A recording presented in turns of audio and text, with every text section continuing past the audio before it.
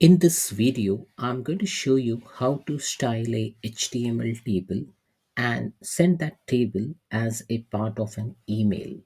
Now, by default, when you use Power Automate to send an email using the by default available HTML control, then a table which gets sent out is not in a nicely formatted fashion. So the goal is basically to style the table and then make use of bit of CSS to style the table. So I'll just show you an example. Like say, take for example, I have this table called as Commonwealth Nations. Now there are a couple of columns like Com ID, Commonwealth Nations, and created on. So if I want to send this to different users, okay, in my organization, so how will I do that?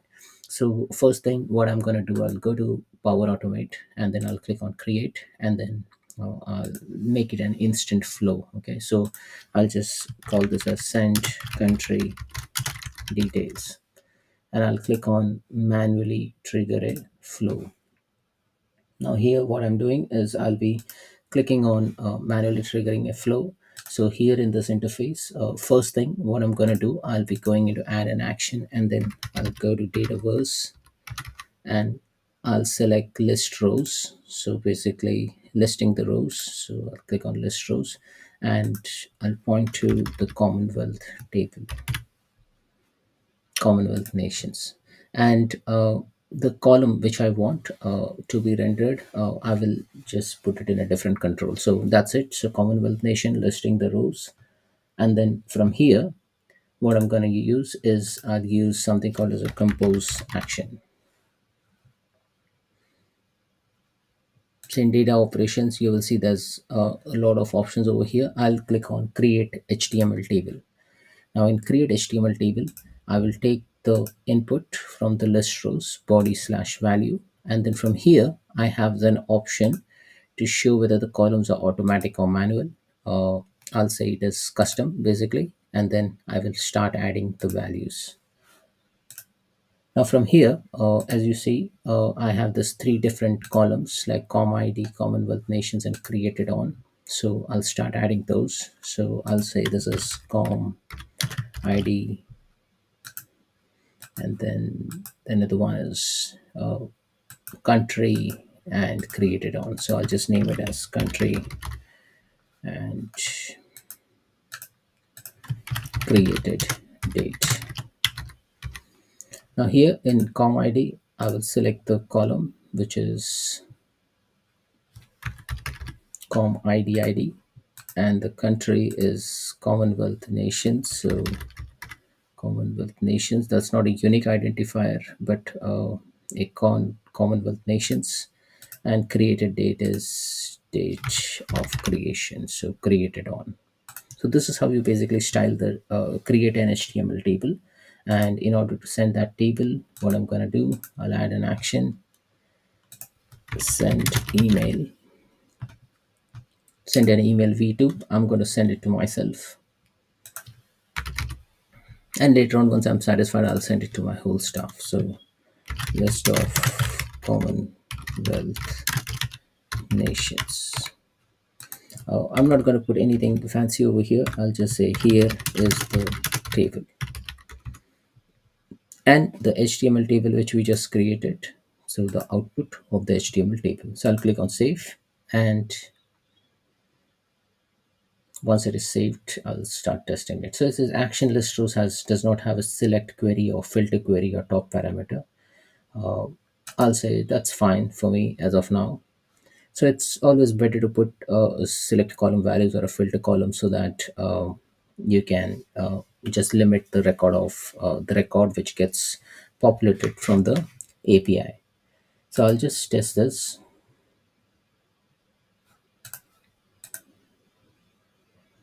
And I'll sign in to the Office 365 Outlook connector, and I'll run a flow. Once this flow runs, I should be able to receive an email with an HTML table.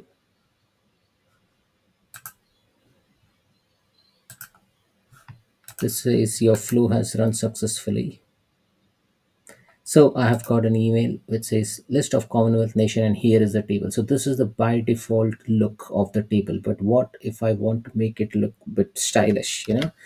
This is a raw information. This is a table which is not correctly formatted. But if I want information to be formatted, then I may need to use make use of HTML CSS styling. Now, in order to do that, there are a couple of things. You can go to W3 schools, and if you go to W3 schools and look for CSS tables, you can take this look over here of this table. This looks pretty nice. If you go to try it yourself, then you can see the style which you see over here. You can copy the style. Okay, so one way is this. Second is that is a site called as divtable.com. So if you go to divtable.com and if you go to styler, uh, over here you can actually design your table. You can design the style name, you can design the font, border, background, cell padding, text width, height, header, footer. You can design your table accordingly, or maybe you can pick from the template. Now I have selected this template. Now once you select this template, it will show you how to use an HTML table, and you get the CSS over here. So you just copy the CSS, you can just copy the CSS, and then you can use that in your application, right? So this is how you basically use that HTML table CSS. Now, what I'm going to do is I'll be making use of W3 CSS, okay, W3 school CSS. Now here, if you see the CSS, just copy the style component. Okay, so I'll just copy this in Notepad. Now here I'm gonna paste this. Okay, now instead of hash customers, as you see over here, because that's the class which they have used, so what we can do is basically we can use it as a hard-coded table element, but depending on your requirement you can make that changes accordingly. So wherever you find hash customer, just replace it with table. So I'll say replace all, and then this will be replaced with the table. So I have this CSS formatted now. Now what I'm going to do, I'm going to copy this CSS and go into my Power Automate. I'll click on edit, and here, like I have I'll add an action, compose action, and then I'll name this action as a style. So this is the style which I'm using.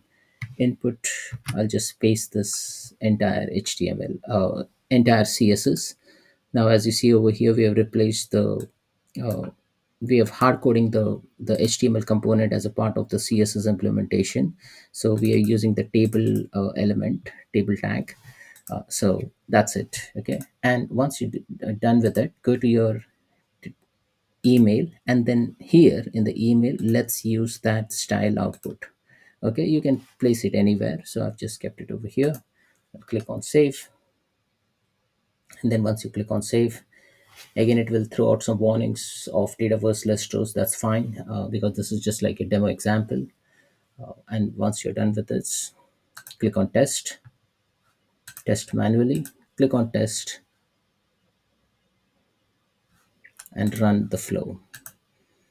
And once you run the flow, you should be able to see another email with a nicely formatted content. Now as you see over here, this is a nicely formatted content. So and it has got this kind of a bit of animation as well. So if you hover your mouse over here, you'll be able to see this nice interface. So this is way much better than using the by default table. Okay, so next time when you use table using Power Automate, make sure that you use a styling, not necessarily related to W3 schools, but then they have got a nice design over here. But you can anyways go and use div table and customize your table as per your need, and then copy the CSS content. Now make sure that you format your CSS in such a way that the table element gets properly rendered using the CSS. So what I've done, like in W3 schools, I've copied the CSS, but then I've replaced this hash customers, because hash customer is basically an like it's an ID, for a table. Now instead of using that, what I've done is I have hard coded it over here, right? So I've removed hash customers and then I've replaced it with tables. So that's it, folks. This is how you basically use CSS styling within Power Automate to nicely format your HTML table generated using Dataverse action. Thanks for watching.